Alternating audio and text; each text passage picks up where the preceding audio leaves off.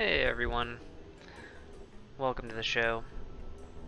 I wanted to show off this solar panel setup that I have going on here.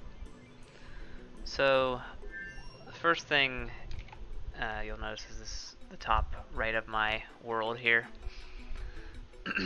And I have a very large layer of bunker tiles followed by some bunker doors.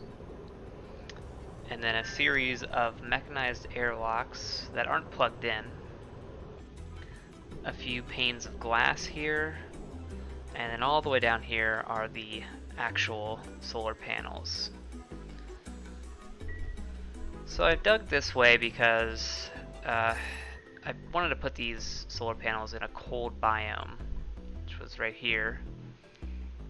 But as you can tell, the regolith has already, taken over the heat of that biome and slowly made its way down here.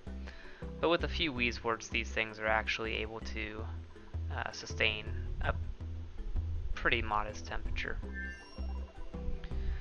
So one of the biggest pain points of setting up a solar farm is that when regolith hits this top layer, it actually blocks the light from coming down on your farm, and you have to continually send duplicants up here to dig out the dirt that's caused. So there's this exploit here where if regolith or sand or anything falls into a door and then the door is closed and then opened, the regolith is basically destroyed. And so I'm going to take you through the automation of this right now. Luckily we're in the middle of a meteor shower here.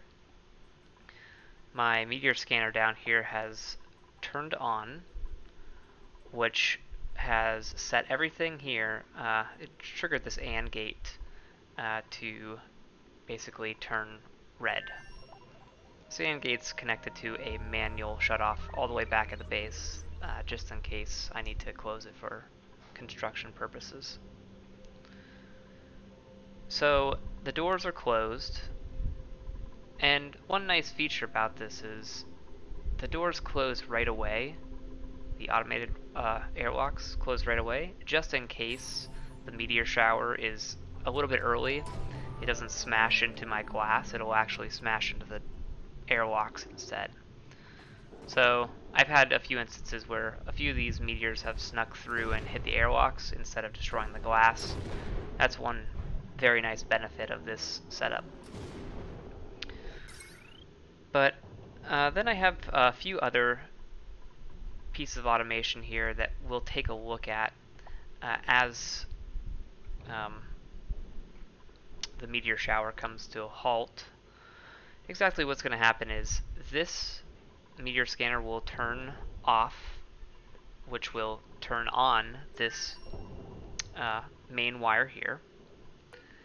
Then I have a NOT gate set up here that currently is stopping this clock, this binary repeater clock, from running.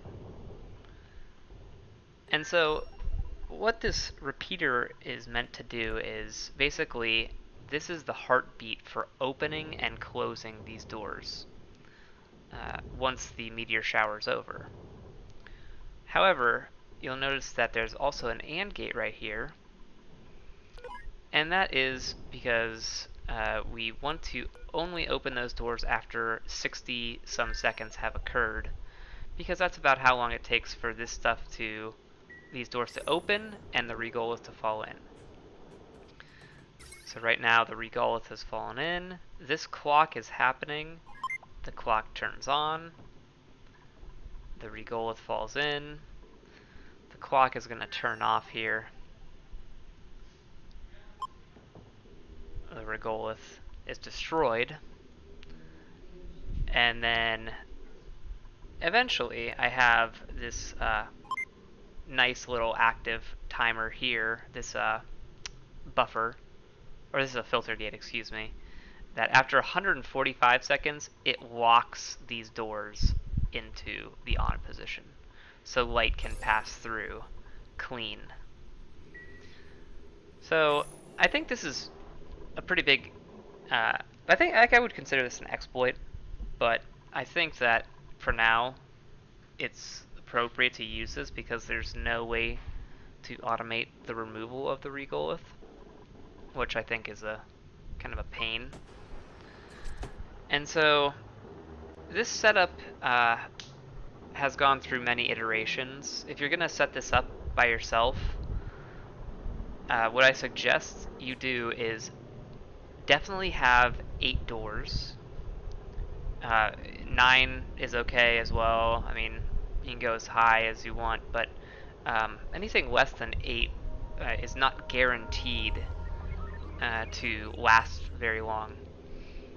Because what happens is, if you have 8 doors, for instance, and 9 regolith have piled up, the 9th one will be sticking out right here once the doors close.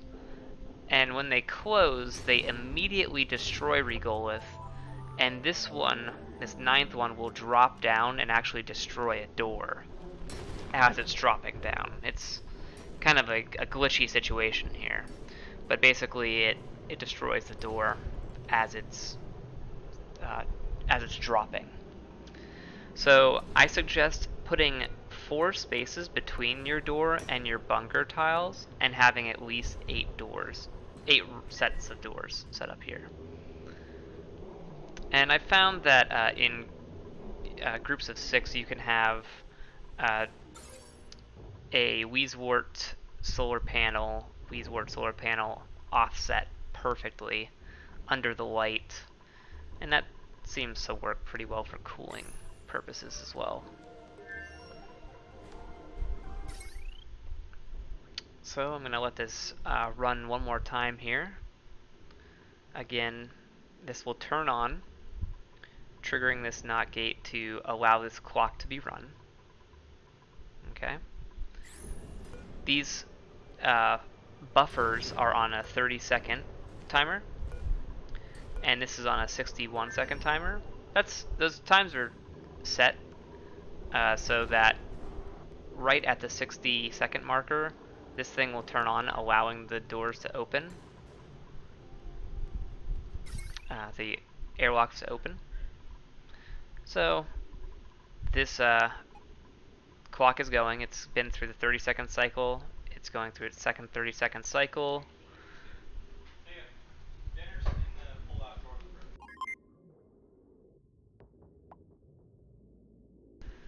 So now we have this second clock cycle has occurred. Third, and now the fourth clock cycle is happening. It's going to open the doors back up, and then it's going to cycle off again, but not before this filter gate actually locks it into place with an OR gate.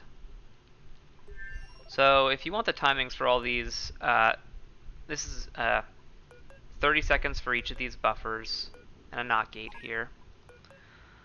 A filter gate at 61 seconds, a filter gate at 145, AND gate, OR gate, and then this just, you don't have to have this AND gate here, I have this OR gate here as a clock. Originally I had this system shutting off at nighttime, but I realized it was just a waste of power to close these doors if you don't need to. So the meteor scanner does its job perfectly. Connect the meteor scanner up with a NOT gate here by itself, and you'll be perfectly fine. Or no, just a NOT gate. That's correct. And that's basically it. If you have any questions, feel free to leave a comment below. I'll try to answer them. Thanks for watching.